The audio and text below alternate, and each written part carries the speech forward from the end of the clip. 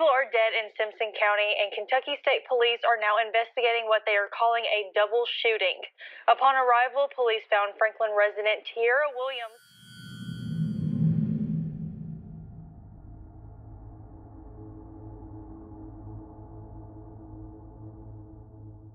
Kentucky State Police are investigating a death in Simpson County. KSP says they received a call about a shooting around 6:30 a.m. Sunday morning. Once authorities arrived to the home, they found a woman who had been shot and had died from the injuries.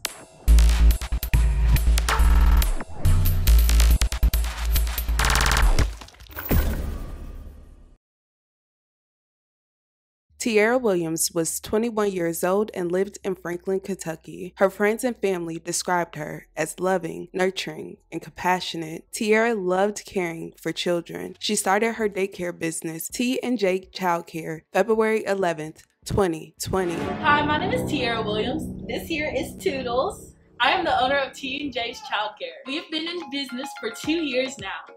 Our philosophy here is that every moment matters. And here is where the babies will learn tummy time. We'll do different things to stimulate their learning. We do a lot of learning activity, colors, our shapes.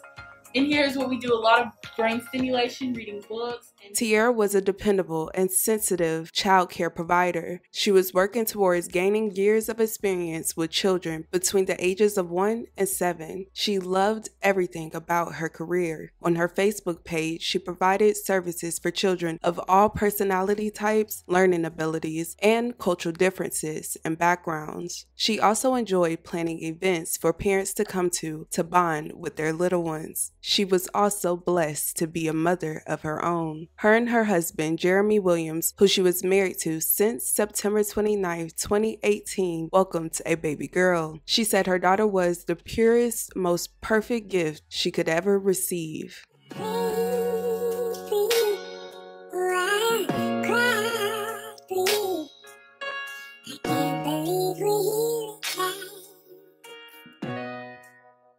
Tierra and Jeremy shared hundreds of videos and pictures displaying their love for one another, even creating a family YouTube channel, according to her Facebook. Tierra was young but determined. She was ready and so excited about what life had in store for her family. It wasn't too long ago before she shared a beautiful video with the caption, "3 years of marriage and forever to go. We've had one hell of a journey through the ups and downs. I'm so blessed to be able to venture through life with you. Thank you for being my life partner, Hubs." Sadly, today, her friends and family are left devastated by the shocking news about their loved one. It was reported that Tierra was found shot in her home, alone.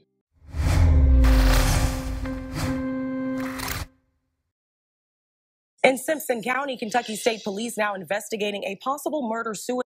According to KSP, officers were called to the 600 block of Patton Road in Franklin just before 6:30 this morning for reports of a shooting. On Sunday, June 5th, 2022, just before 6:30 a.m., the Kentucky State Police Post 3 received a call for service of a shooting incident in Simpson County. Law enforcement responded to the home in Franklin. Once they arrived, they found 21-year-old Tierra Williams with multiple wounds. Just before 6:30 this morning, Kentucky State Police received a call for service in reference to a shooting incident that occurred at 637 Patton Road in Franklin, Kentucky. Troopers arrived on the scene, located a deceased female in the residence. Tierra was transported to the medical center at Franklin, where she was later pronounced deceased. During the preliminary investigation, law enforcement attempted to locate her husband in connection with the incident. However, once police located him, the press release states Jeremy was found deceased in his vehicle. The suspect in the first shooting was located at the 23-mile marker of I-65 northbound.